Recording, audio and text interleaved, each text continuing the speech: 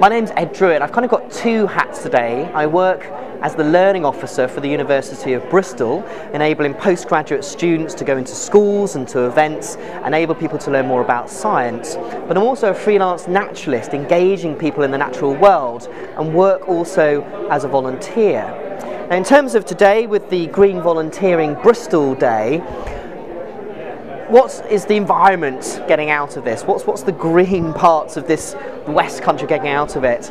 Well, I think actually from seeing the mix of people here and people networking and talking, there's a greater opportunity really of people working together, of people just getting an idea of the bigger picture of who's who and how everyone kind of networks and joins in with each other.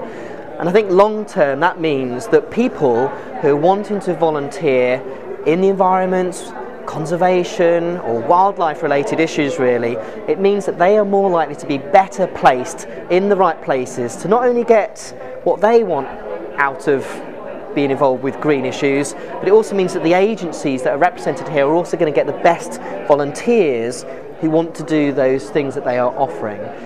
So I think in terms of the environment, it's got to be a good thing. Bristol is a very joined up place anyway, and an event like this helps to make sure that it's even more joined up.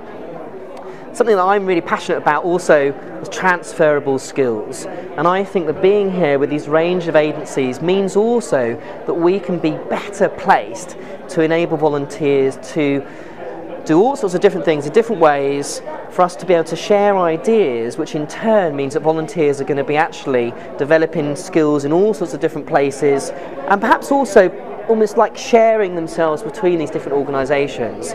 So I think all in all it's going to be a positive thing that hopefully can build year on year.